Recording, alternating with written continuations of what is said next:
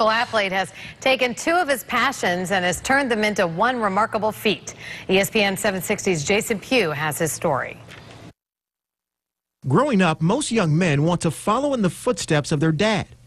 Matt Feldman is no different. One day he said, "Dad, can I go run with you?" And I said, "Yeah, sure, why not?" He was about 11, I think. And we took off and we ran about a half a mile and he stopped. And we rested. And then we ran about another quarter mile and he stopped and we rested. And I said, "Matt, come on, you're killing me." But like any good athlete, Matt stayed dedicated. He kept doing that, and before you knew it, a year or two down the road, I couldn't even keep up with him. Now in college, he's still running, only this time it's for a great cause and with a little twist.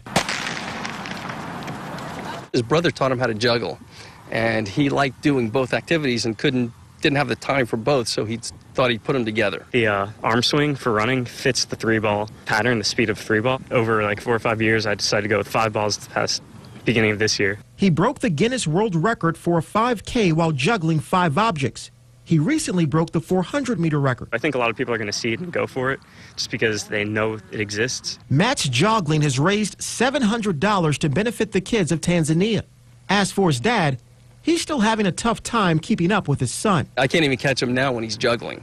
You know, I have to throw something, maybe knock a ball down, and then I can catch him. Matt's goal is to eventually raise $5,000 for the children of Tanzania. I'm Jason Pugh reporting for ESPN 760 on WPTV News Channel 5. I've never been able to. Down. You want to try? No, I've never been able to juggle, and I don't even run. If it's like my effort, I can't do either one of what that young man does. Oh, my That's goodness. some skill. Show I off. love it. It'll be an Olympic sport before you know it, and he'll be that's right, Gold the one medalist. leading the way, right? Well, the